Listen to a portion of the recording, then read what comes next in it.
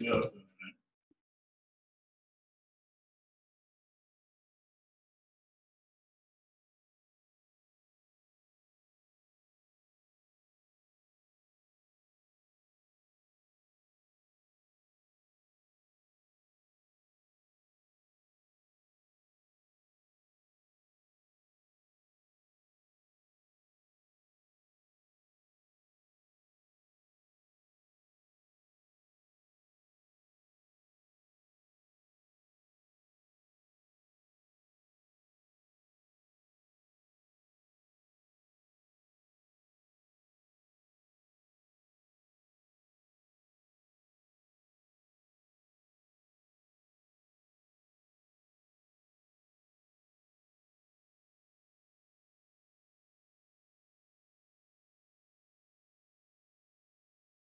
Moderate at this session.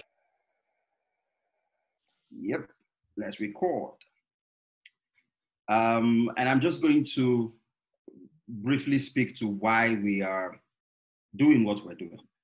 Why is this masterclass necessary? And then I'll go ahead and introduce the guest or the panelists. Peaceville Africa has been in the business of talent development, talent management, record label business, among other things within the space. And I think that the most striking thing that the company has picked up over the years is the knowledge gap. There's a lot of enthusiasm, there's a lot of zeal, there's a lot of passion, but very little know-how. And so the company has deemed it fit to create an opportunity to engage, to learn, to cross-fertilize ideas, among other things. And so this is going to be a periodic, it's going to be happening at minimum once every quarter. So you can look forward to us enabling this sort of environment on a consistent and constant basis. For this specific session, we have picked some of the most qualified and most eminent, if there's anything like that, personalities to be on the panel. Guys who can bring maximum or optimal value to the learning experience. If you saw an ad to register, obviously you must have seen some of the profiling that we did on them, particularly with Mark Byers and Fabian first. Fabian, I hope I pronounced your surname properly. Yeah, perfect. Yeah. Great. I'm relieved. I'm a relieved man. As well as Ernest Audu, who we all like to call Rabbi. These guys are super, super qualified. Great value. In fact, I dare say optimal value to the learning experience. Ideally, your idea of a masterclass would be one in which one person is teaching. It's structured usually structured a bit differently from this. This is more like a panel session, and the reason we've done it in that way is so that it can be a lot more interactive, so there are no long talks, so it doesn't get boring. Again, please, let's make it as interactive from the off. I'd like to implore you to drop us a note in the chat box. Just tell us why you have joined this session. What's your expectation? What would success look like at the end of the day for you? Also, don't forget to mention what it is that you do, so that the relevance of your expectation to what it is that you are currently doing. So please, let's get the chat box popping straight away. So tell us what it is that you expect, and tell us what it is that you do at the moment. So straight away, let me introduce the panelists. I have introduced myself. In case you missed it, my name is Bada Akintunde Johnson. I work for Viacom CBS Networks Africa as country manager in Nigeria. I'm also a music executive. And on the panel, we have Mr. Mark Byers. It's the first time I ever added Mr. or put Mr. before his name. As my big brother, a man with an impressive and unbelievable reservoir of knowledge within the music and entertainment space. He was former general manager, Motown Records, the biggest black music label in the world. It's the same Motown Records, you know, in case you are doubting if it's another one. So we have the awesome privilege and pleasure to have Mark Byers with us on this panel. Ladies and gentlemen, Mark, welcome. What's up, Otto, my brother? How's it going? Very well, thank you. So please, Mark, for the benefit of the audience, what part of the world are you joining us from? I'm in Philadelphia right now, visiting my daughter and my parents and my brother. I haven't traveled actually since the last time I saw you in Nigeria. I haven't traveled in that long. So it was a mental thing to get on this plane and go from Los Angeles to Philly. It was definitely mental, but I'm glad I'm here. So I actually was supposed to stay from the 7th to the 11th, and I extended it to the 23rd. So I could spend a little bit more time with my family. It's absolutely necessary. Please enjoy your time out there, Mark, and continue to stay safe. Fabian, what part of the world are you? I'm in London. Oh, great. Yeah. So what's the weather like in London? It's quite warm in Nigeria. It was very warm yesterday, but today is like, it's raining cats and dogs. So it's London. Great. Thanks, Fabian. Fabian is a PR expert now working on developing artists, African artists in Europe and other parts of the world. It comes with great experience having worked with some of the biggest names in the world of music. So yes, thank you guys for responding. I can see the chat box popping. We have quite a wide range of should I say expertise or areas of interest represented. I see Fola Eden from Togo says, I'm a recording artist and a worship leader. Yarolin says, I am hopeful and willing to learn ideas about music business. Ephraim Safiyanu says, hi everyone, I personally have vast interest in music business. I'm an aspiring artist. I hope to meet people with like minds and possibly learn how to move my music career. And Toju Praise rather says, I'm a gospel recording artist and a vocal coach. DJ Wolves says, I'm a DJ content creator. I'm looking forward to learn about the music business and opportunities I can leverage on. Please keep the responses, keep them coming through, keep the chat box popping. I'll get to the rest of them as we go along. Let me quickly introduce the final member of the panel, my very good friend, my brother, a visionary and a very stubborn believer in the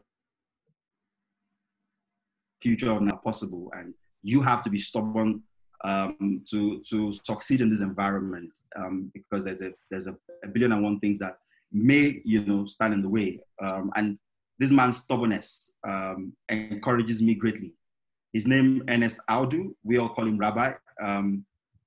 Rabbi is definitely Nigeria, so he shares the same weather as myself. Rabbi, welcome to the Music Masterclass. Thank you, brother. Thank you so much. Great to have you. Okay, so we'll just dive right into it.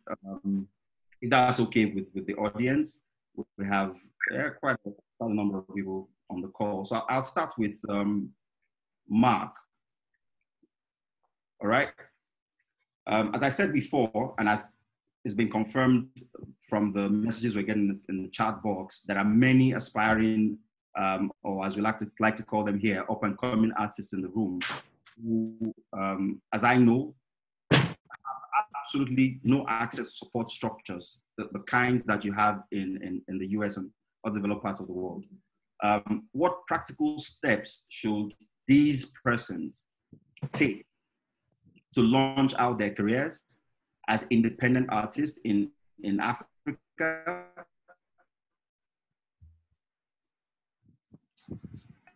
And the second part of the question is, if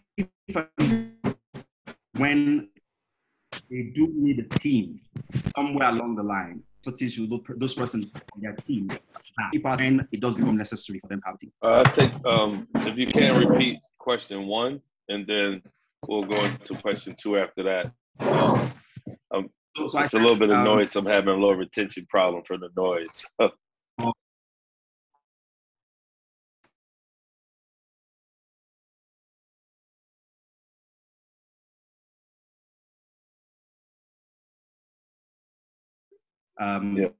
That's the A part. And the B part is when it does become necessary to constitute a team or to build a team to support.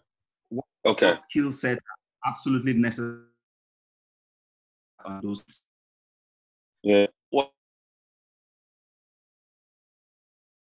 And make sure that you're consistently putting out the best music that you can. And I feel like when you're starting off, I think that you should move in a more abundant fashion when it comes to putting out music, because essentially you're kind of working against the algorithms. I think YouTube is probably your best friend. Doesn't cost anything to upload. I think that sometimes, starting off, I feel like people like to feel and see your journey. So, if you're making videos from your phone, make them from your phone if that's what you have, and be really consistent with the quality, because people will feel the music if it's right. I also feel like you should take it upon yourself to go everywhere that you think a DJ is, and introduce your music and yourself. I feel like you should be the biggest champion for whatever it is that you're doing. No one should be a bigger champion for your art than you, and I feel like as you start growing, you have to have people, get people on board that understand your territory really well when it comes to music, because the foundation from which you begin is very important. And I feel like you can add on as you're trying to get into other areas around the world. You can add on, partners to that. But I feel like it's very important for you to really establish the ground for where you live. And I don't think that matters no matter where you are in the world. Even if you're a Philadelphia artist, you have to establish that ground locally, and so you have a foundation to build upon. Absolutely. I think if there's anything I take out straight away from what you just said now, the quality is out there. And on top of that, you've got to be like the biggest advocate, the biggest marketer of your work and in your work. And I do hope that, the participants are, if there's anything that there's a lot of noise. Yeah, please, guys, can you put your microphones on mute just so that we can eliminate the interferences, please?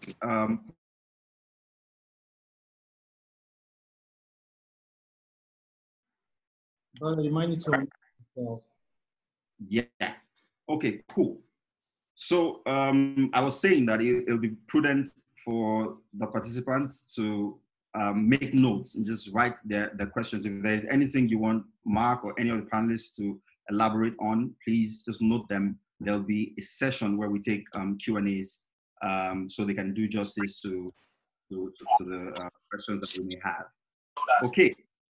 So moving on. Mine was formerly Wigan well, but I also have to leave it until now with the Belgian team. I mean, you saw what they did at the 2018 World Cup going all the way. Absolutely. Thank you very much. Okay. Apologies, guys, for the interference and the disturbances. We'll just move on to Fabian. Can you guys still hear me? Oh, okay. So Fabian, I think in the course of my interaction with up-and-coming artists in Nigeria, the one thing that I think they find most confusing is how to distinguish between the person or the private personality and the public persona of the artist. So is there really a need for that distinction to be made? And, for instance, does an artist like Lady Gaga have to be crazy does the artist have to be a crazy person, for Gaga to be successful, for the brand Gaga to be successful? Or does the brand Gaga go ahead and record successes regardless of whether or not the person Stephanie, which is her name, is crazy? I hope I framed the question in a way that you understand it. Cool, fantastic. Yeah, I worked with a lot of artists, even when I used to work for NRG in France. It's like the biggest radio station. And I saw like so many, I met so many artists, and I think it really depends of the artist and the kind of music. And, I met someone like Shakira. When you see her on TV and you meet her in a real life, she seems she needs to be someone else for our audience, and also because she's coming from South America. I think it's important for the audience so they can identify themselves to her. And sometimes you work with more very pop artists from Europe, from the States, and you need that, as you said, to create a brand, because the music is something, but sometimes you can have good music, but if you don't have the good branding, it's not gonna work. Or sometimes it happens. Sometimes you can also have not bad music, but not good music, but a good branding. And thanks to your good branding, you can have great results in terms of PR, DSPs, etc. So I think you don't need to think do I need to create a brand or do I need to be myself? I think you just need to be yourself. And when you work on a project, you have to think what do you need to be different from the other artists? Because it's a very competitive industry, but at the same time, you have to be yourself. Because if you are not, the audience and the media, they would feel it and they would see it, and it's not going to work. And you can see this with a few artists. Sometimes I work with a lot of new artists, and sometimes they are totally lost and they don't know. The music flops, for example, at the beginning, and they don't understand it's a long process. It can take 2, 3, 4 years to build the brand. And sometimes they just I want to be a pop star, after I want to be Beyonce, after I want to be Britney Spears, after I want to be Justin Bieber. But it's not going to work. Just be yourself and you will see. But yeah, I think you just need to have your own personality. Fantastic. I think you make a brilliant point, Fabian. The business of branding, as I understand it, is the business of differentiation. Nobody takes a product that looks and feels or tastes the same as what already exists in the market and is able to sell. So in your quest to be big, to blow, as we say in local parlance, you've got to keep your own identity, but ensure that the brand that you push out there offers something new, offers something fresh, offers something different. At the end of the day, do not force it. The brand that you push has to be natural to you, else it will be so easy to see. It'll be very obvious. You'll be found out. That's how to put it, really. Yes, and I think, for example, your example with Lady Gaga is a good example, and you can compare to another pop star like Britney Spears, for example. It's they are two massive, they're the biggest pop star in the industry for the 20 last years. But Lady Gaga, she needed to create a branding, to be someone else, to sell records. And Britney, she's a big star as well, but she's a very humble person, and that's why she's still here 20 years later. Because I think people, they have sympathy for her, they can identify to her, and she didn't need to create a person, a character around her music. So yes, I think it really depends. Mm-hmm. All right. Thank you very much, Fabian. I'll just move on straight away to Rabbi. You've worked here all of your professional life in music, in talent management. From your experience, what would you say are the biggest challenges facing artists in Nigeria? Not necessarily limited to musicians. Obviously, the focus will be music because it's the most vibrant and maybe the best performing of the talent areas. But what are the challenges that you think are the biggest ones that if today or tomorrow we find solutions to, significantly will change the landscape? Well, I mean, I think, I mean, for Nigeria, it is obvious that there's so many, many challenges that, you know, the average musician in Nigeria or artist in Nigeria, you know, currently being faced with. But I think chief of that would be the knowledge gap. Um, Knowledge gap being, I mean, the B side to that would be misinformation as well.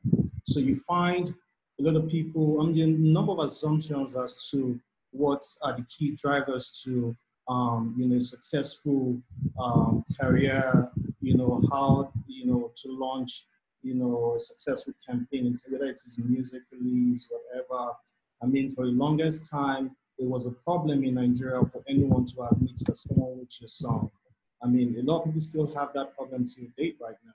So you have huge knowledge gap.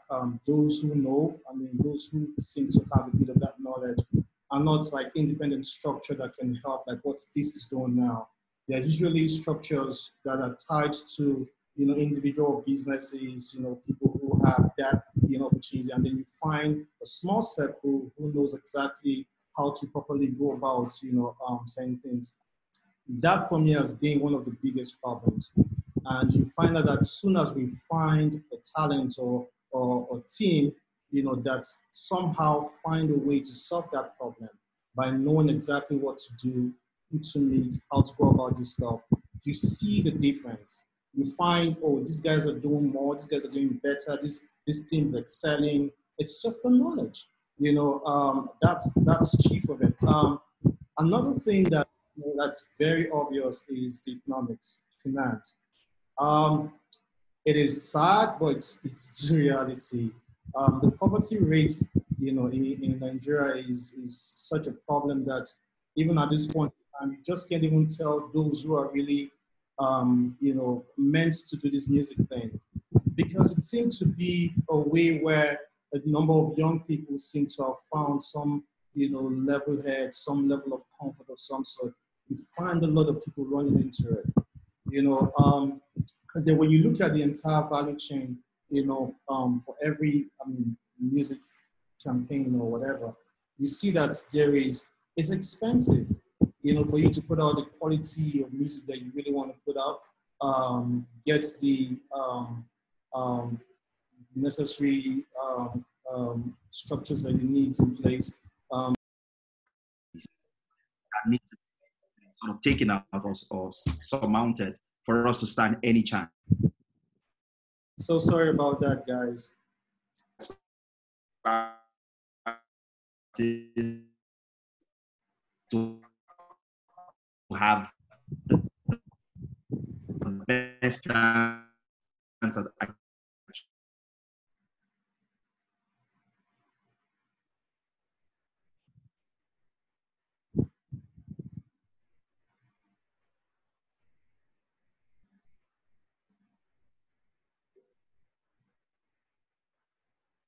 very little like so to speak, outlet. You can actually make it happen. But you know, this whole business evolved and that you need anymore. You know, I'm a firm believer in your socials. I'm a firm believer in, you know, YouTube and things like that. And there are mechanisms to put music up without it cost you any money, you know, and if you really believe in the music that you're making, I believe you can make videos with your phone, you know, and you could be hungrier and more passionate than someone and it'll find its way. But I feel like you got to have that faith and that hustle, you know, to kind of make it work, because there's territories all over the world that feel like they don't have resources either for their lack of relationship development, things like that, you know, not knowing where events are to show up and start building relationships. But I think we're at a place right now where you can kind of do it from where you stand and gather up enough energy that other people will want to know who you are, you know, but you have to have that faith and not feel like, you know, it's this sprint that's going to get you there overnight. You know, it's very rare that people make it overnight. There's always a story that you don't know about them that they tried long before you saw them. So I feel like it's the patience and the resilience, you know, is what it's always going to take when you're talking about competitive industries. And music is a competitive industry worldwide. So I really believe that it takes very hard, diligent work and focus on the quality. You know, focus on the quality of your music. Don't just put anything out. Make sure that you understand what you're putting out is the hottest that you have right now. You know, and the next thing that you put out, make sure it's just as hot, if not hotter, but don't put it out. Because once people understand that you can consistently make hot stuff, then other folks who want to call you for features, that can help grow you, that can grow the awareness. You know, there may be companies that call, or even a manager that calls and say, wow, this kid is out here really doing it alone, but I like what they're doing. Let me figure out how to reach out to them. You know, so there's no one way to make it, you know, but there's one thing that's in common with success, and it's hard work. Very well said, Mark. I think that maybe the most important thing to extract from what you've said is actually the reality that in a population of 200 million people, where there exists less than 5 viable record companies, it's pointless hoping to get signed. You know, hinging your hope to have a music career on getting signed is almost, you know, nonsensical. It's almost hoping against hope. So you've got to believe that you've got the tools to use. You mentioned the mobile phone, for instance, and just, you know, the sheer sort of power that it gives you to do stuff on your own, and social for you as well. This is your first partner. This is your first partner. This is the thing that you can do from home. This is your first partner. You can download studio gear into this thing. You can download beat making stuff into this thing, apps that help you make beats. You know, everything is right here now. You know, and if you apply it, then it's going to help you evolve from where you are to where you want to be. But you can't ignore this for looking at big things. You know, you can't say, I got to be in a big studio. I got to be here. I got to have all this camera equipment. I've got to have this. It starts off with this, and you work your way out.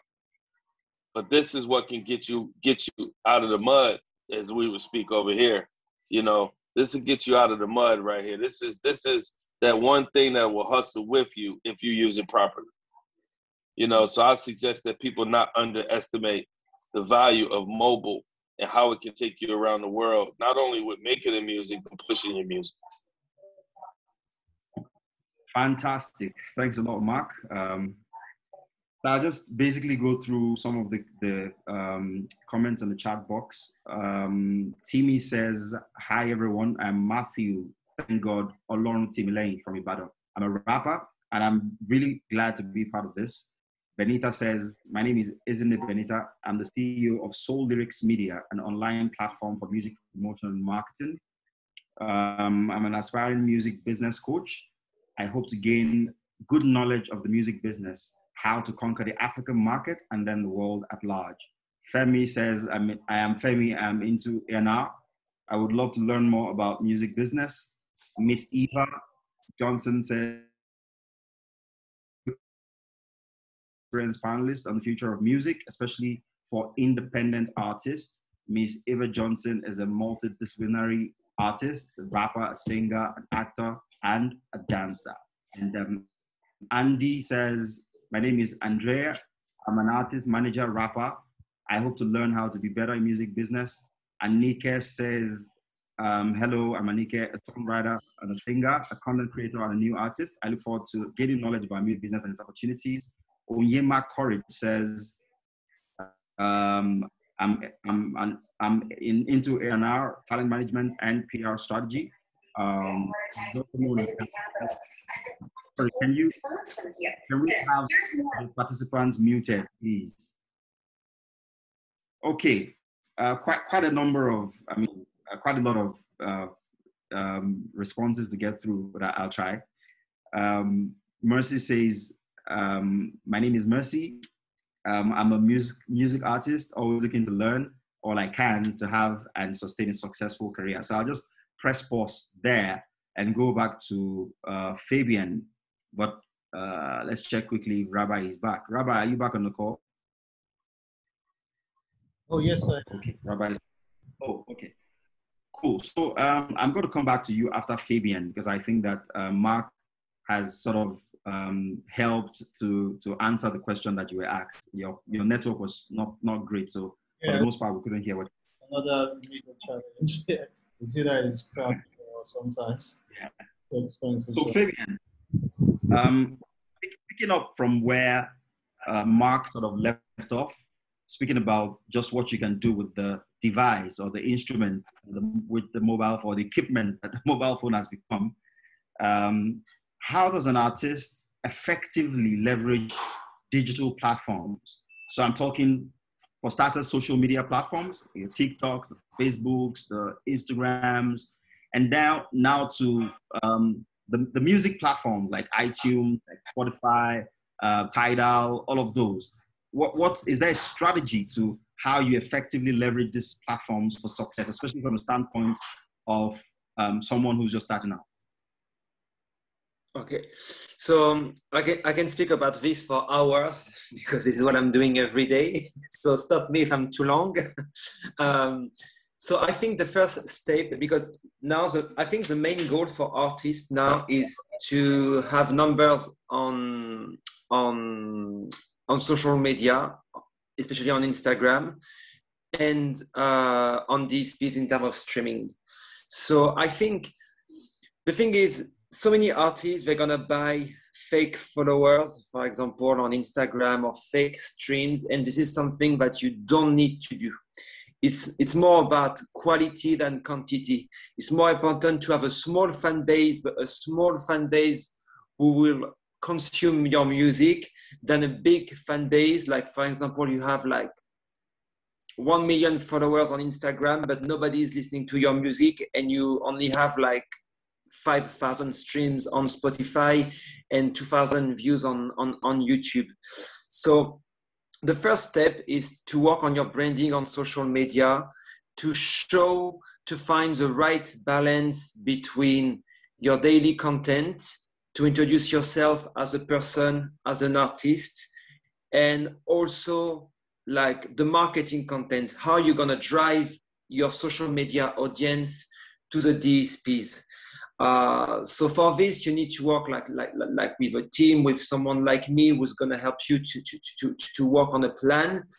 But the branding on social media is very important, because when you speak with DSPs, so when I say DSPs, or the digital streaming platform like Spotify, Apple, or when you speak like big radios, for example, in the UK, the BBC, the first thing they're going to check it's your Instagram. So if you don't have like a good branding on your social, or if you don't post like content like every week or sometimes even every day, you're not gonna sell your music to a music professional. So just make sure that when we go on your Instagram profile, we can see that you are proactive, that you work. As Mark said, you can work on very basic content on Instagram stories, on Reels, on YouTube, on TikTok, to show how you record a track, how you prepare a show, when you meet another artist, just to show that you are proactive. Because now the DSPs is not, people think when you pitch a track to editors or marketing team at the DSPs, it's only about the music, but the music is only one part, because when you pitch a track, you need to send, of course, the music, but you also need to share the marketing plan and what is the plan on the long term. So if, for example, you send your pitch to TikTok, because they do playlists as well, but you are not active on the platform, they are not going to support your music.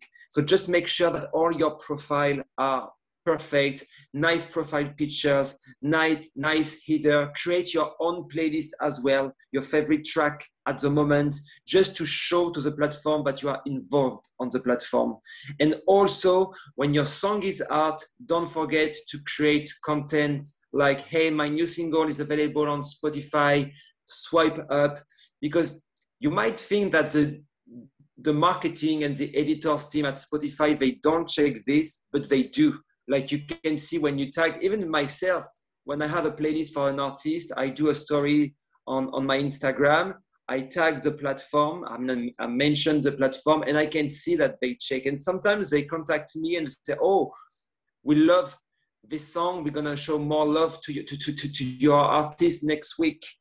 So it's all about content. So for the DSPs, you really need to on the social media, you need to build the relation with your audience. And on the DSP, you need to build the relation with the editors, even if you are not in contact with them every day, because they prefer to deal with the label or the distributor or someone like me.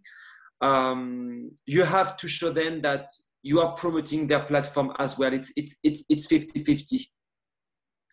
So it's just like same thing, it's a long-term process. You also need, I think, to find the right distribution company who believes in your project, because if you want to get some playlists, it's very competitive.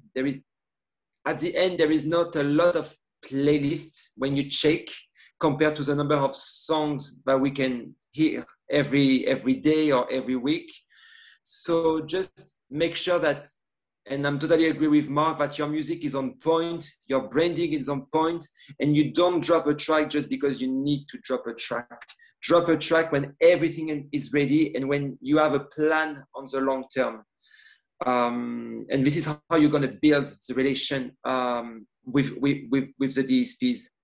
And also show them that you have an environment around your project. So in terms of media, in terms of like if your music video is on MTV, is on BIT, if your track is played on a radio station, even a small radio station, tell them, show them on your social media, because you need to start with something.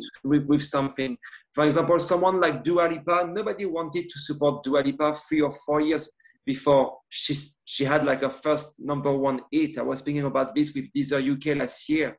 But just because the team was pushing every day, Deezer and YouTube in the UK, they were like, okay, we're going to give a chance to this girl. And now she's like the biggest pop star of the year. So, but it's just a long-term process. And don't think because you have a team, your team is going to do everything for you. You can have the best team in the world, but if you don't do the job, as Mark said, with your phone or everything, it's not going to work. You have to do the work. You give us the assets, and we promote the assets to our partners. Wow. Sorry, it was a bit too long, maybe. No. I was going to say, I'm beginning to think we should have charged a fee for this session. Because of the gems that you're dropping. It's so, revealing. Just how sometimes the basic things that people have in their possession that they take for granted are the very things that they need to leverage to get to where they need to be. So in summary, what I get from what you say is that artists must take responsibility and be intentional for their social media handles, because you may think that, well, I only have 1,000 followers, but it's better to have 1,000 followers that are engaging with your content than 1 million followers who are hardly ever engaging with your content. And then and that takes persistence. It takes you having something that looks something close like to an impressive body of work, because nobody's going to help an artist who put out one record in January and didn't have anything else till 2 years later, and has a bunch of meaningless pictures and posts from parties filling up their social media handle.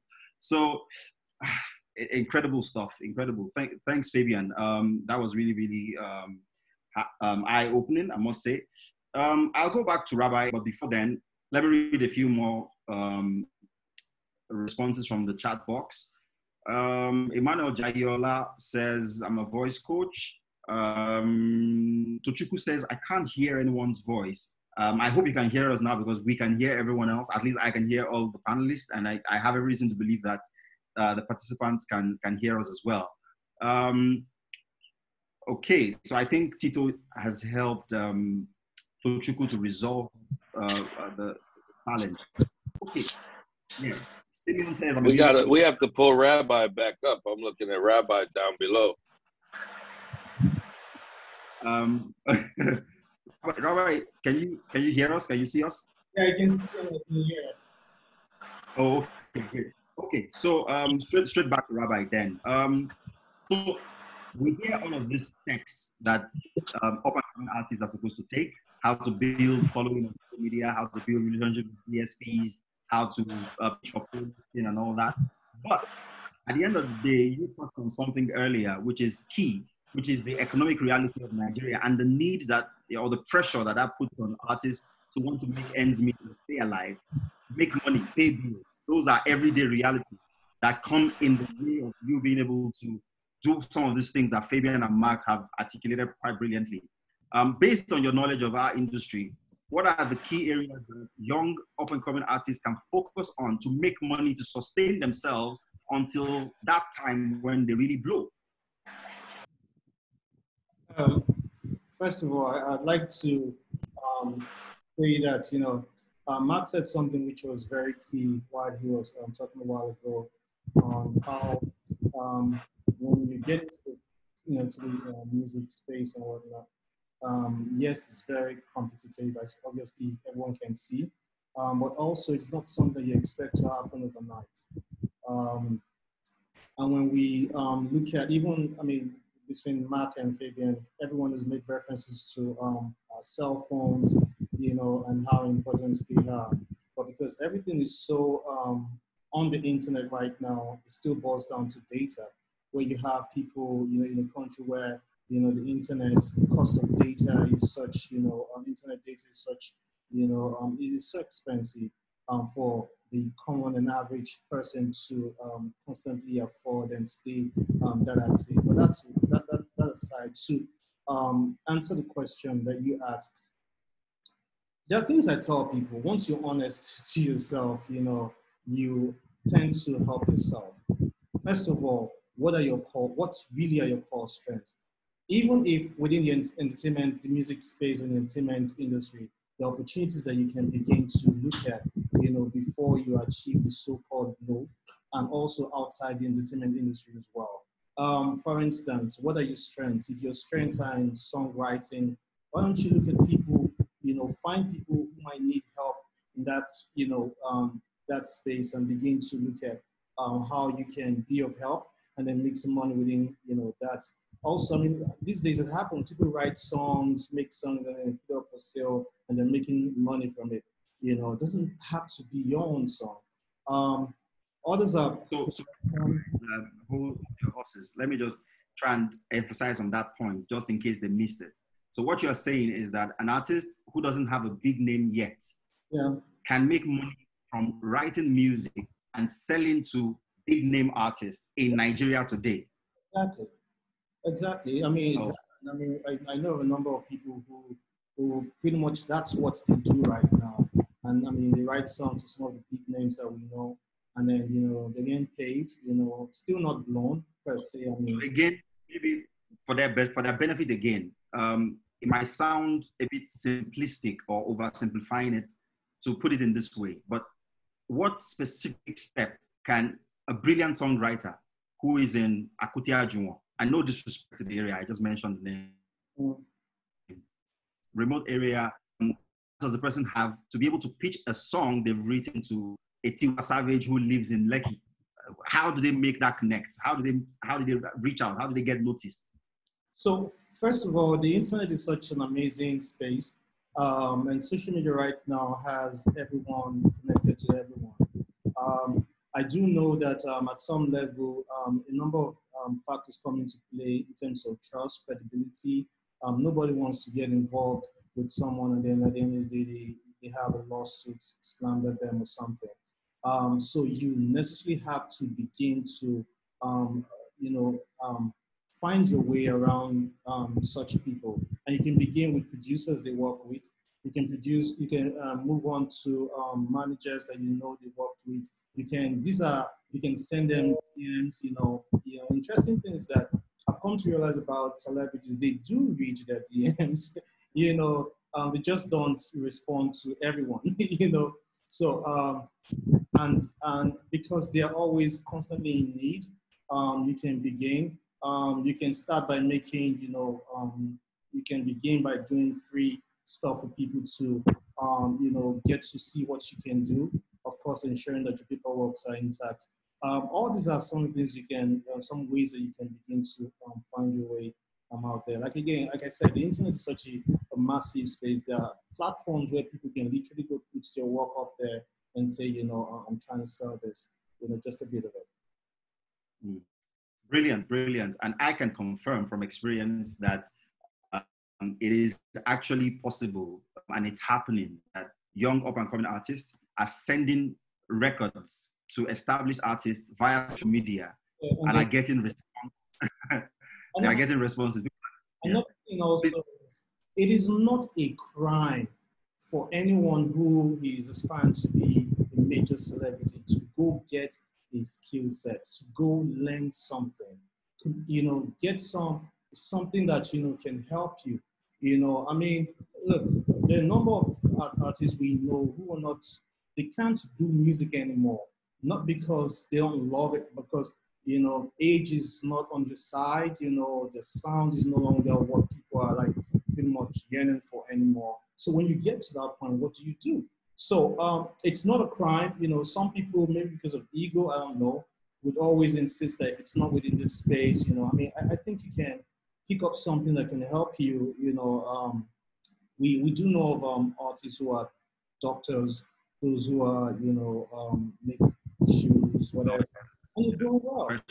Exactly. Some of them are photographers. Some of them are, they're doing very well. So yeah, I think, once you're honest with yourself, it's just what it is. Okay, there's always a way when there's a will, they say. So back to Mark. So dreams are free. Everyone can dream. But in between, having that big dream and delivering on it, there's a huge gap. I just wanted you to articulate as succinctly as possible how a guy in Giddy, as we like to call Lagos, Las Giddy, can translate his dream from Giddy to the Grammys. How does he? Burna just won the Grammys, so it's brought it home even closer to the Nigerian. It's possible. We can be celebrated on the biggest stages in the world. How do you make music that appeals to the international market? How do you, haven't answered the question of quality locally, how do you now sort of build a pipeline of your music to the international audience to the point where you start to get international recognition, you start to get international bookings, you start making money and bagging the awards? Well, number one, sacrifice, right? When you look at Burna's business, for instance, like, I don't know if Burna's ever even opened up for anyone, and I'm not saying that that's impossible, or that's something that everyone should do, but they just built it brick by brick, no crazy expectations. It's not like it was always at this level. So people can't look at where he is now and be like, this guy popped up out of nowhere and he's successful. And then we also have to realize that, the previous year he lost the Grammy. The year before that, they didn't even know who he was. So again, it's the work. Everyone's not going to become an international artist. We have to be honest with that, and there's nothing wrong with that either, because you could be a local success that's doing very well. There's a lot of artists that may not get out of the United States, for instance, but they do very well within the confines of where they are because they figured out other businesses to build off of it. Their merchandise business, they may have an events business and other things that they use their popularity to build that scale that they may not be able to get around the rest of the world. And then sometimes, this lucky day comes up that they make this right record, or they do this right collaboration that takes them, into these other spaces. And I think that's how you utilize it. I think you take your space, you get as strong as you possibly can in your space. And I feel like that can become a trade-off, for people in other spaces that want to get in yours. And that's the importance of having home, is that if you build that foundation at home, then you become one of those people that say, hey, if I want to get in Lagos or Nigeria, I need to get with this person. I need to do a collaboration with this person. But inside of that, while they're collaborating with you, you need to figure out how does that help you in their territory, and develop relationships, not just transactions, because relationships going to last you a lot longer. So it's a brick by brick thing, man. I feel like you shouldn't turn down shows early. I think you should do as many shows as possible to start building your audience. And then as things go, even if you're not a big international star, you'll have enough capital to actually promote your own shows. So where someone else may be missing a couple bucks from having a promoter, you'll be gaining that same capital by doing it yourself, once you've built it up. So there's a million ways to skin a cat, but I think where you are would dictate what your possibilities are. Wow. Thank you very much, Mark. Well articulated. I think as you were speaking, something popped to mind, and it's something I picked up in the book I was reading recently, which talks about the 10,000-hour rule for competence. Malcolm Gladwell's Outlier book, and he referenced how the Beatles became so good by playing in Hamburg, Germany, almost on a weekly basis at a bar where they needed to play for several hours, which at the time wasn't the practice in mainstream England. Yeah. Today they call it a residency. Absolutely.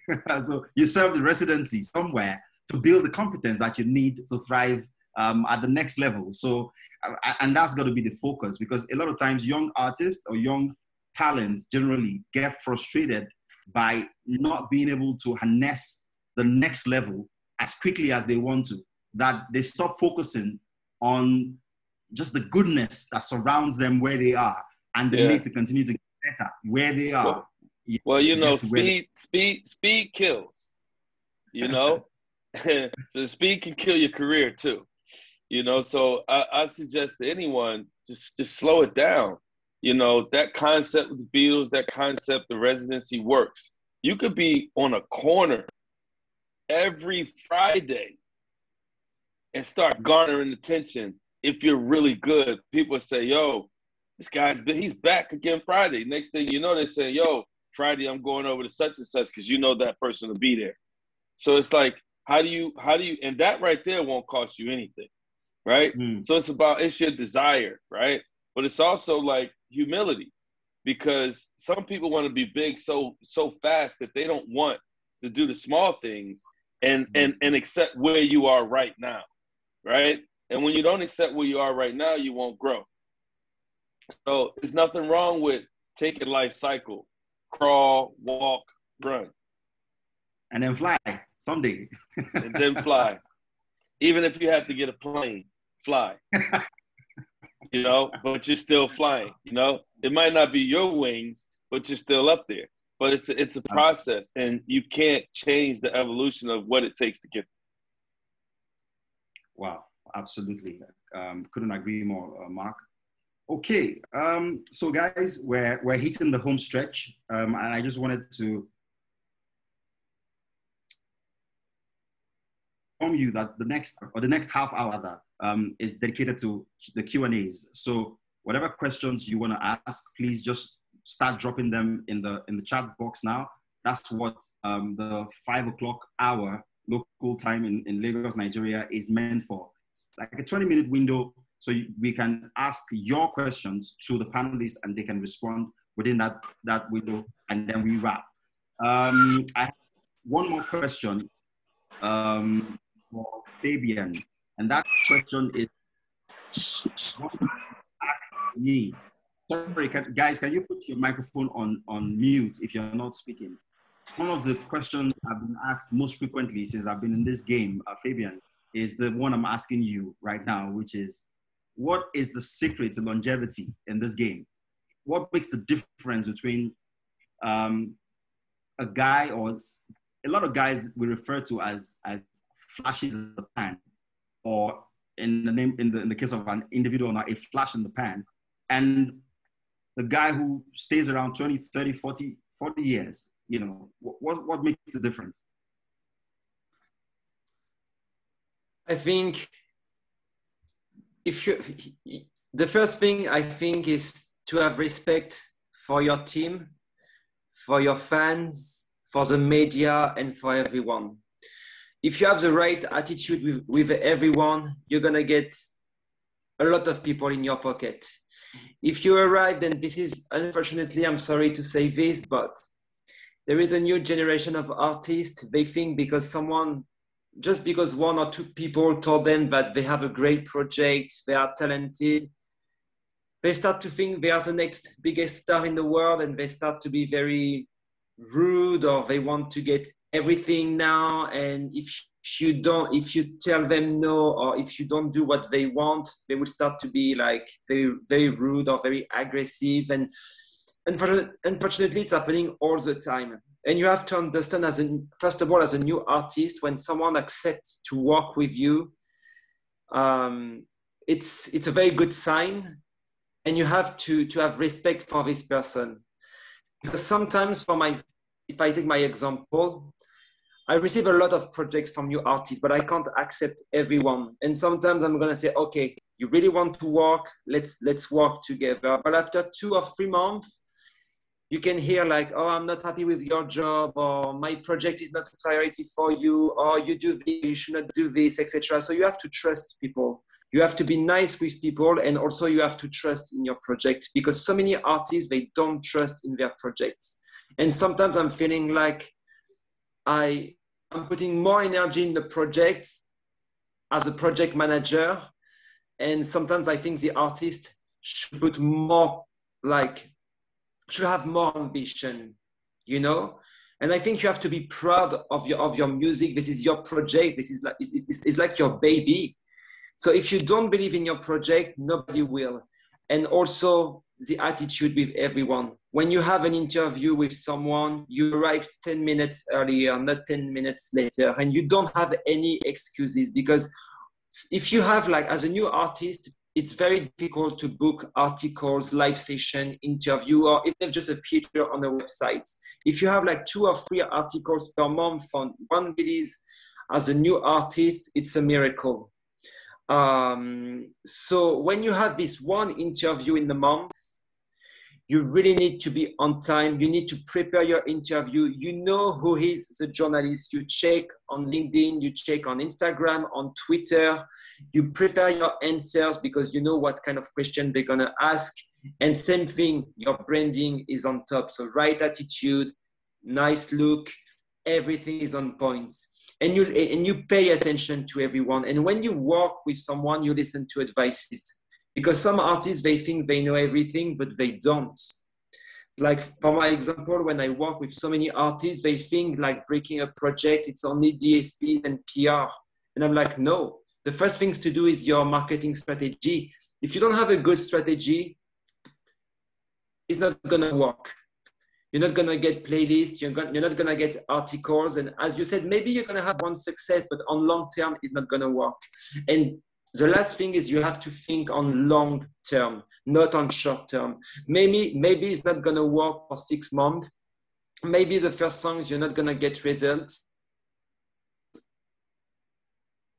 A lot of results, your song maybe is going to be on the radio. And the third one, again, no results at all. It's a lot of up and downs. And you can see this with big pop stars.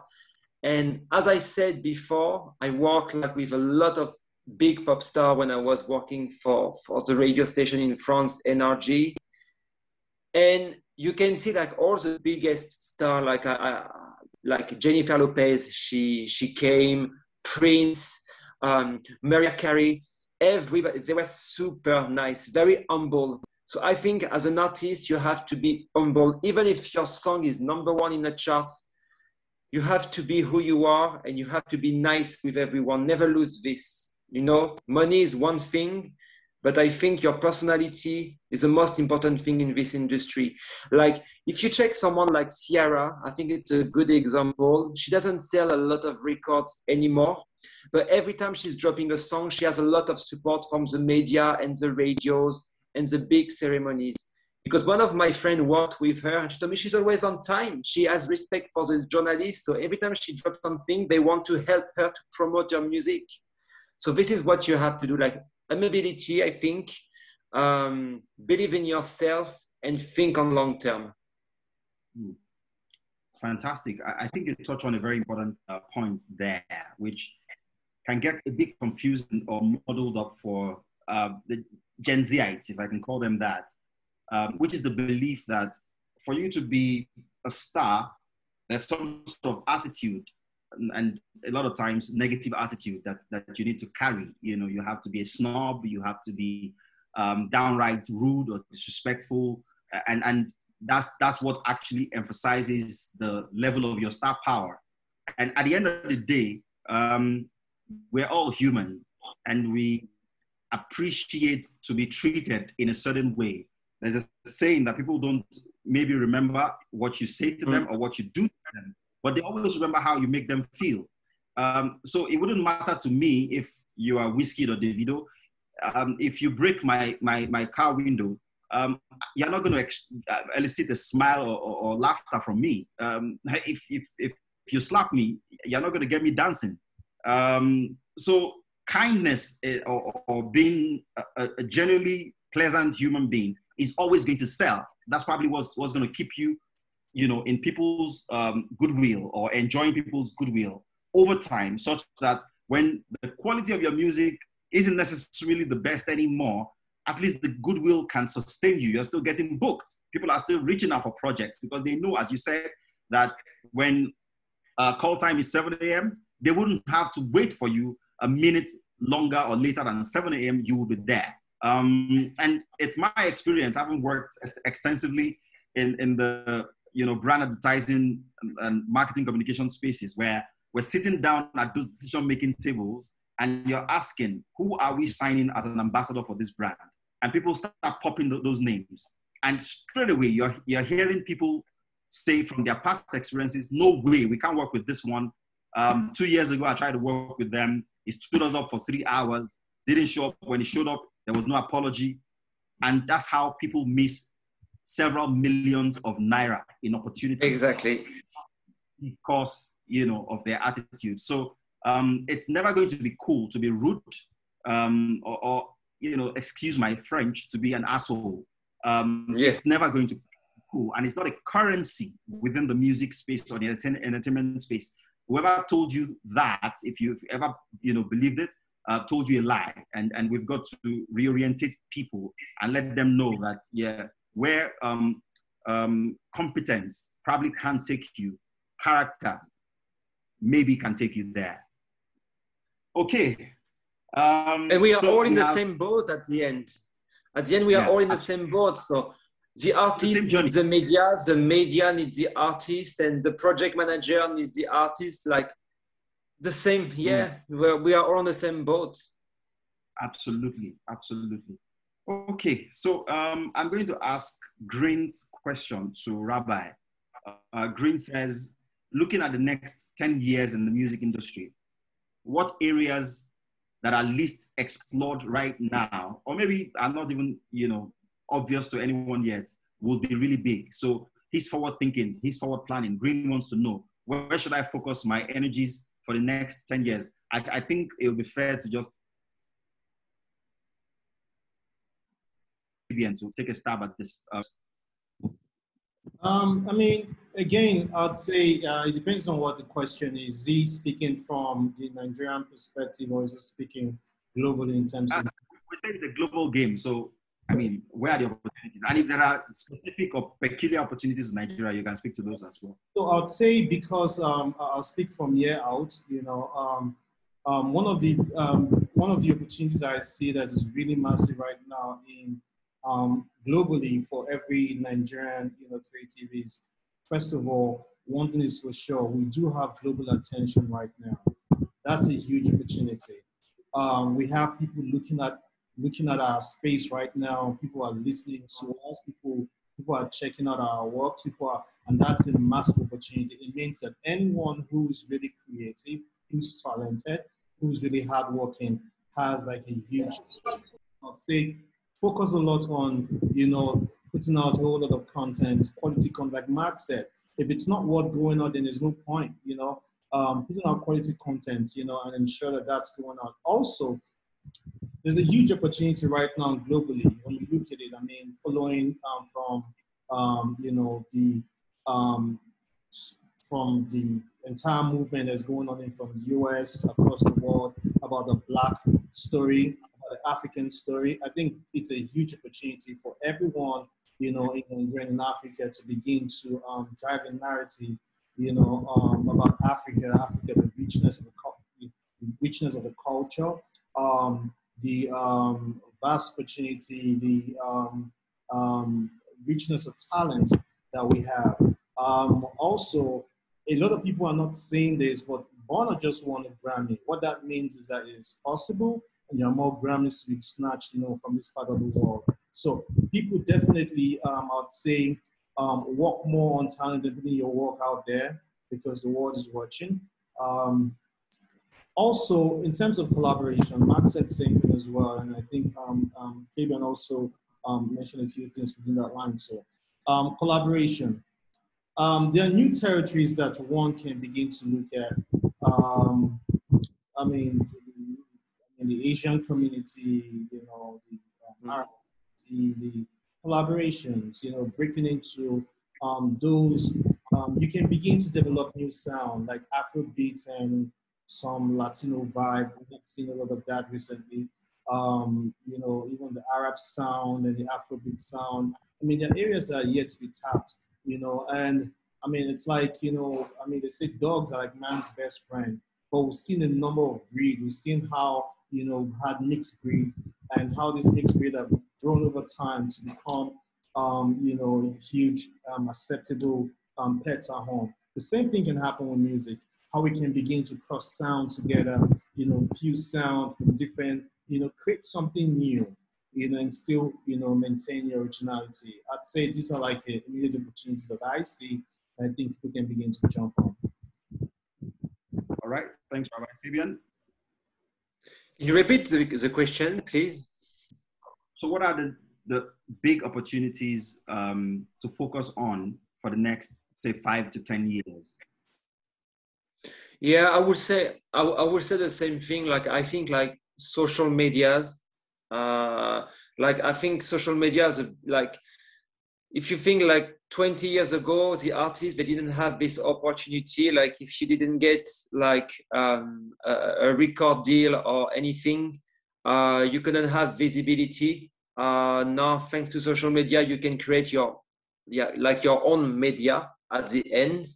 You can do your own live session. You can do your own Q&A with your fans. You don't need a journalist. YouTube, as Mark said, this is like the biggest video platform now.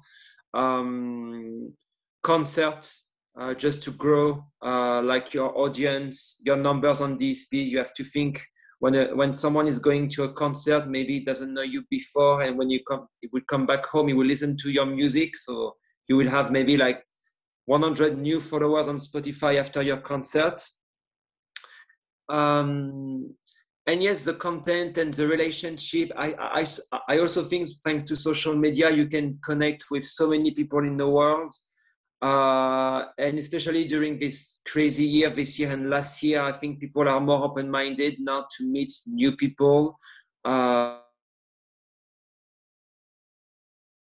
Need to travel. We can do as we are doing today.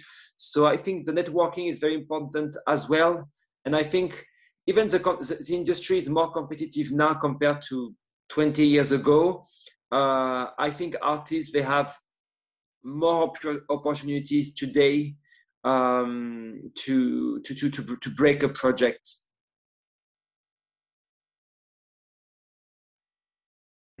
Oh, we can't hear you. Oh, okay. Yeah. I was saying thank you very much, Fabian, for layering more knowledge on what Rabbi already said regarding what opportunities artists should focus on for the next 10 years within the industry. So I'm just scrolling through the chat box, and I think, yeah, the next question is from Femi.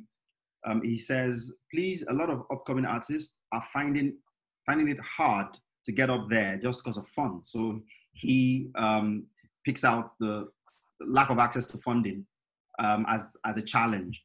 It says, how then can we beat this challenge? Again, with a firm understanding of the native peculiarities of the Nigerian environment. Maybe Rabbi should go first, and then I'll take Fabian. How do artists access much needed funding in the Nigeria of today? Well, I mean, to begin with, right? If you, you know, it was interesting when Fabian and Mark were talking about the importance of your cell phone.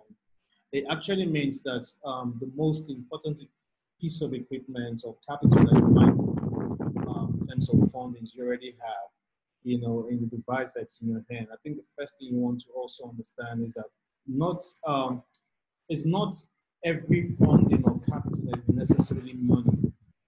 You can begin with the ones that's not really money, other currencies that you probably might have. For instance, you already have an existing cell phone in your hand, then begin with your immediate network. Who are the people around? You know, I mean, their instance is better. You gave one yourself as regards as the Beatles as well. You know, begin to perform and showcase your talent within. You know, it grows. You grow up. We all know how hard it is in the country, but a number of people have made it, have, you know, tried very hard to get out there, even without the same funding. People who, I mean, you hear stories. I heard one time of someone from a very old artist, I think, how he would trek from Ajegunle to NTA just to get, get promoted. And he would do it and then get there, do his whatever interview and walk back the same way. So a number of people have found a way around it. So I'd say begin with what you have, be consistent, ensure that what you're putting out is your very best, and seize every opportunity and every moment. One thing is for sure, you will be heard. Okay, thanks, Rabbi. Before I go to Fabian, let me just add that the difficulty accessing funding in Nigeria has been obviously more complicated by the pandemic. The economy has constricted a bit more, well, and that's putting it, you know, sort of mildly. It's not a bit more. The economy has pretty much, you know, gotten to a point of near collapse. And so with less disposable income, people are less willing to spend on music. And added on to that is the restriction to physical gatherings. So guys probably would have been earning a little from playing, you know, local shows or shows within their vicinity. Can't even do that at the moment. So it becomes incredibly difficult. Hence, I believe the need or the sort of dependency on record labels, because the idea is that when you get signed, the record label takes responsibility over you. At least they put you in a house. Sometimes they buy you a car. They give you some sort of allowance with which you can, you know, run your life. That's if you're not, you know, privileged to come from an okay family or from, you know, a well-to-do family. So having laid all of these, you know, sort of, well, I refuse to call them foundations, but sort of background, yeah? Fabian, what do you foresee? And again, based on your experience from where things work differently, what do you foresee are the ways that Nigerians sidestep some of these challenges and be able to raise funding? A case in point, the concept of crowdfunding projects is gaining grounds in Europe and America. Is that something that we should be looking to do? If you have a fan base of 1,000 people, can you put, you know, possibly or potentially go to them and say, guys, I have this next project that you can buy into. If each of you would give me 1,000 naira, this is the much that you can get back as returns? Is that something that can become a tangible opportunity or tangible means of fundraising for the Nigerian creative in a short while? Or, you know, this is like, you can do this. Like I still have a business in France, and I have so many French artists, they do this at the moment. So they have like not necessarily, as you said, a big fan base on social or on YouTube, but sometimes you don't realize how the fans, they love your music and how much they love you. So they are ready like, to give you maybe 500 pounds, I speak in pounds or euros, but 500 pounds or 500 euros, 50 maybe, not 500, 50, oh, sorry, just 1 minute. I'm so sorry. While we're waiting for Fabian to return, let me just apologize on behalf of Mark, who's had to drop off.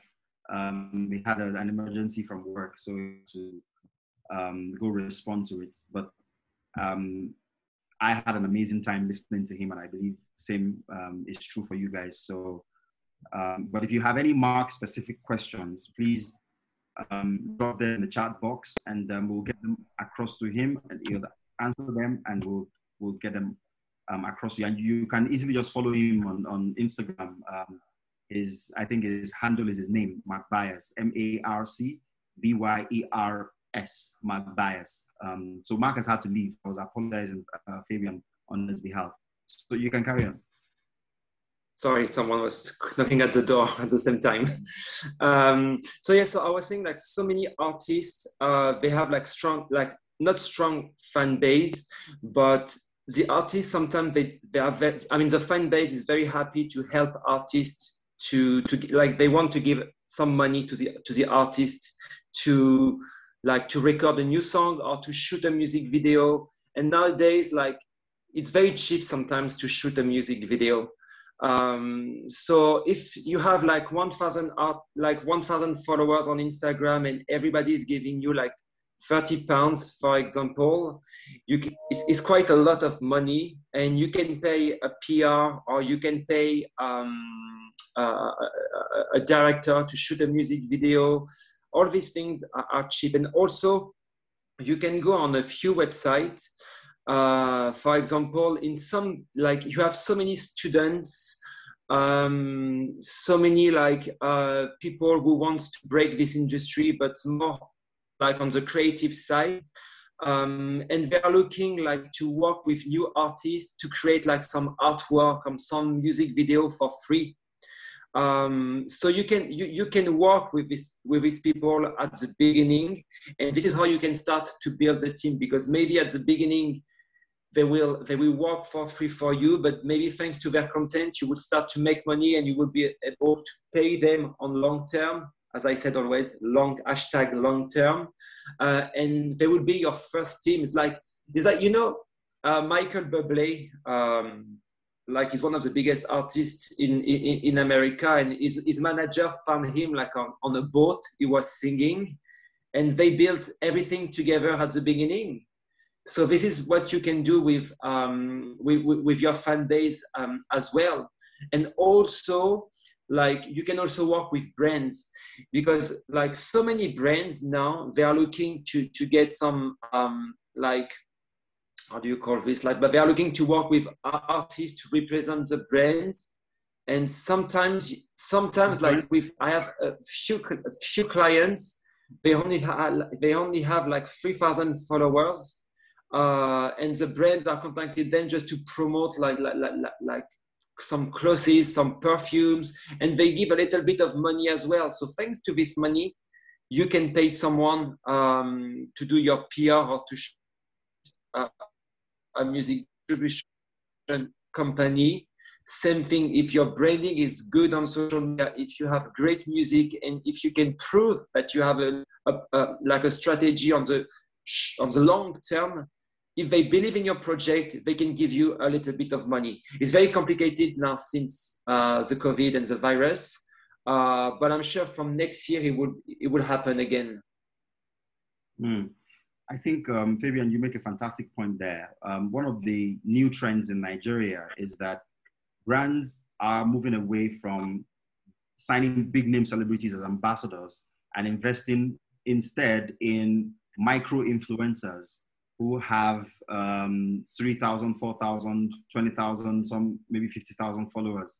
And that's because research has proven that consumers believe more what micro influencers who don't have several millions of followers say when they endorse products over what celebrities say, because the consumers generally believe that the celebrity has paid several millions of naira to endorse the product, whereas a micro influencer they feel like they share a close-up relationship with. They take his words or her words as the gospel truth about the product. And in the last 6 months or so, I've seen a slew of content creators, YouTubers in Nigeria picking up endorsement deals.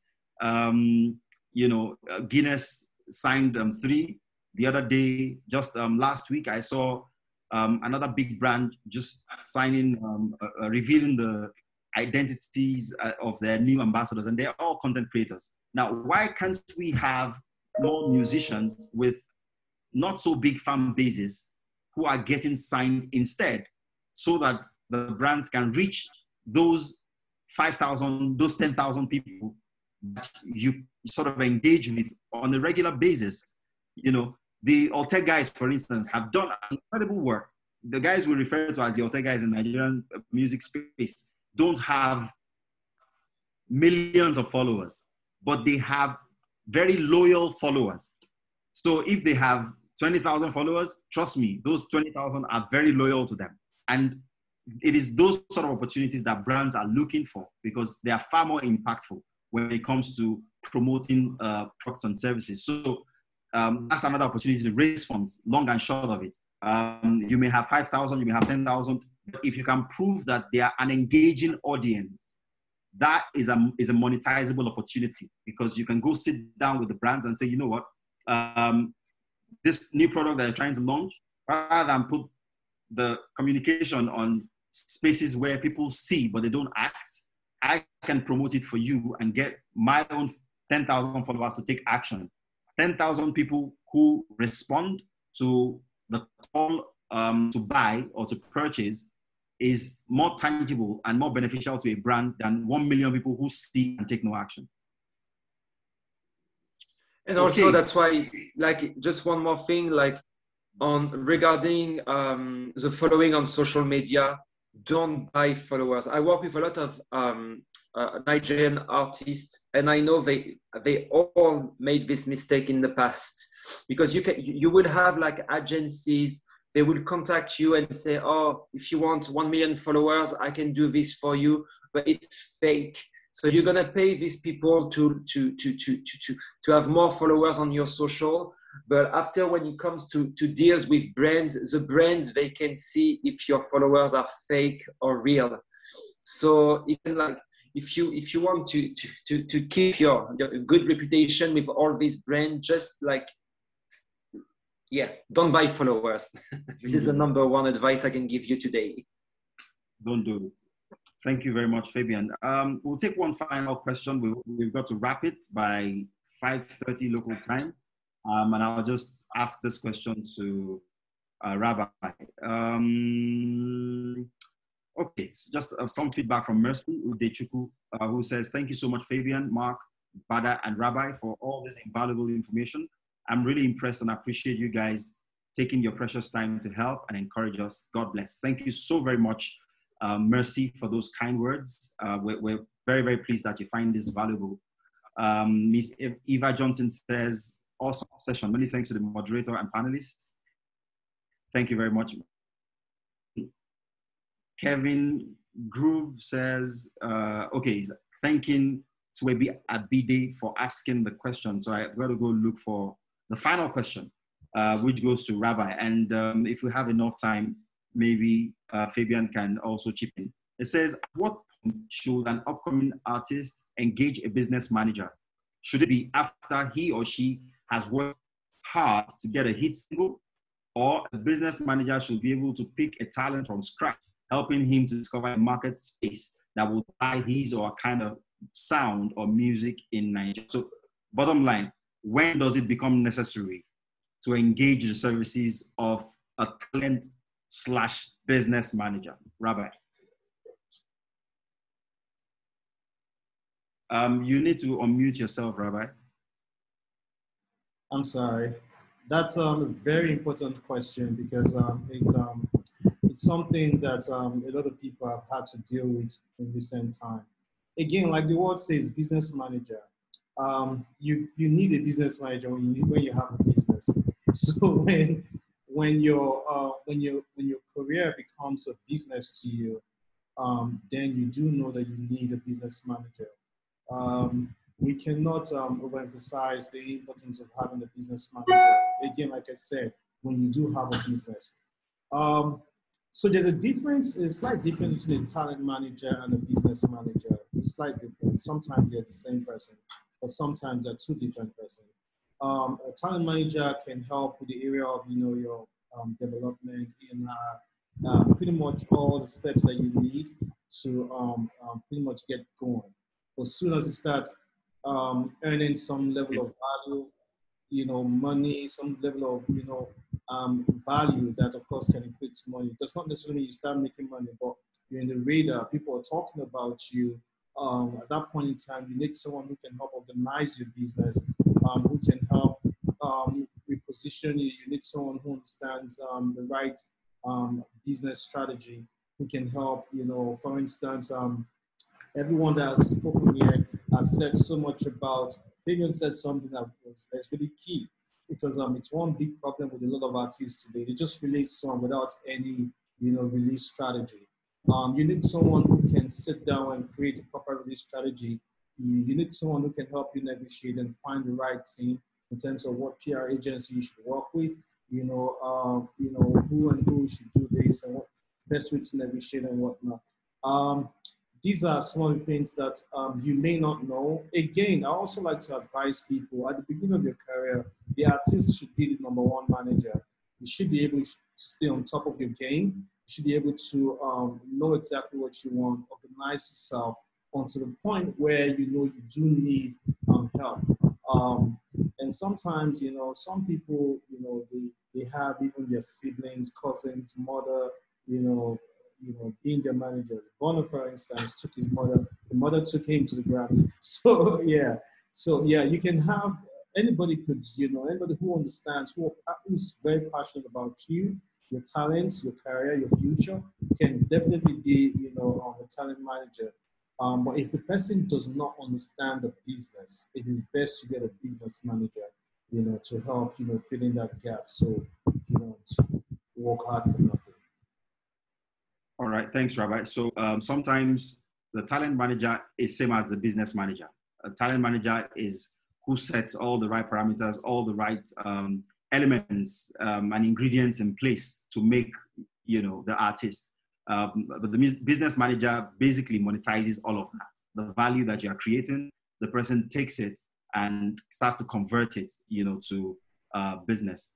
Okay, so Fabian, at what point does a business or talent manager become necessary for an up-and-coming artist? I think I'm totally agree. I think at the beginning, an artist can start to do things by himself first, because as we said before, now you can do your pitch by yourself on Spotify for artists, for example. You can create your own content for YouTube, etc. You can distribute your music with platforms like TuneCore. It's very cheap. It's very easy to do, because the thing is, like, as we said before, the problem is the money now for a new artist. And sometimes some artists, I can do it, but it's going to be a waste of time and money for you because it's too early. Start to release 2-3 songs by yourself, and after come back to me. So you will already have a few references, and I will be able to pitch your project to them, for example, to the DSPs. And also, you have to know that sometimes the media They like to speak directly with the artist and not with someone like me. So I think nowadays is like 5 years ago, it was okay to pay a PR manager, to pay a business manager, project manager. But now I think today you need, if you want to save money, you need to start to do things by yourself. And if you go on YouTube or if you do like a masterclass like today, like once per month, you can learn a lot of things. You have a lot of videos on social, Instagram profiles with a few advices. Even if you like the Spotify newsletter, is very good. Follow, for example, TuneCore UK, TuneCore US. They give a lot of tips on their socials. So do everything by yourself. And when it starts to grow, you will need someone, because like it's like even when you want to start to negotiate a contract with someone, it's always better to have someone, because sometimes the artists are too naive to deal with like with a label or a brand, and they don't know how to do it, or they don't know how to get the right attitude. So yes, start by yourself, and when you start to grow, contact someone to help you to manage everything. Wonderful, well articulated. Thank you. I mean, they say time flies when you're having fun. It's been 1 hour, 30 minutes, and it feels like we started 10 minutes ago. It's been a loaded session with great information that can add value to the individuals that have been on this call, I want to believe. Before we wrap, I'm just going to read this comment from Green. He says, sorry, I took it for granted that Green was male, but might be female. Green says, amazing session, time well spent. I love the gems that dropped here today. Absolutely grateful to think it's a free session. God bless you, Mr. Bada and Rabbi and Mark and Fabian. God bless you too, Green, and God bless everyone who's been a part of this. The big thanks go to the panelists, Fabian first. Thank you for sharing. It was a pleasure. Wealth of experience with us. It's such an invaluable time we've spent with you. Rabbi, thank you so very much for always being, one to look out for the music ecosystem, for prioritizing knowledge sharing, knowledge transfer, and believing in the future of our industry, and for being the host for this event. I said at the top of the program, Peaceville Academy will continue to hold the master classes. And the idea is that very soon when the environment, the COVID environment permits us to gather, some of these sessions will start to hold in person, and they will morph into a proper academy. The Peaceville, you have to watch out for the Peaceville Music Academy coming soon. So these are precursors to more regular, more structured sort of educational system within which we can, bridge that gap effectively, that knowledge and skill gap within the industry. That's the plan. So God bless you for being such a visionary rabbi and for championing this particular course. And to Mark, who's left us for other important things, we thoroughly enjoyed his time and his contribution, and we'll pass on your gratitude to him after now. And the biggest thanks are reserved to the participants, all of you who took out time from your busy schedules and joined us on this particular maiden edition of the Music Business Masterclass. We appreciate your time. We appreciate your contribution. And we do hope that it's been worth your while. So on behalf of Peaceville Africa, the conveners of this particular forum, I thank everyone, panelists, participants, and myself for making it happen. Have a wonderful evening, guys. It's been wonderful hanging out with you, and soon. Bye, everyone. Thank you so much. Bye, guys. Bye. Bye-bye. Take care. Bye-bye.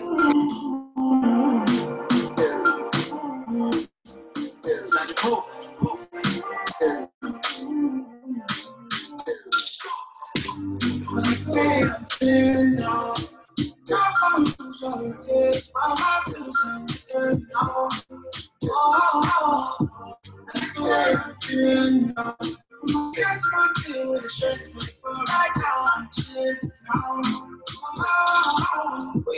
is and nothing to stress. Where I run the game, I'm feeling like Greg. No, like Moses part of the Red Sea, like a chauffeur, me in the back of the bed. So I step out, all white, can't stay. What you want? Rosé, champagne? I got that. Big bag, back pain, taking the piss, the only time I can't eat. So we toasted a good life, living every minute to the full, cause I could die. Pull up at the spot, open doors and it's suicide. To the rent free, went to check these, couple hundred G's on a good night.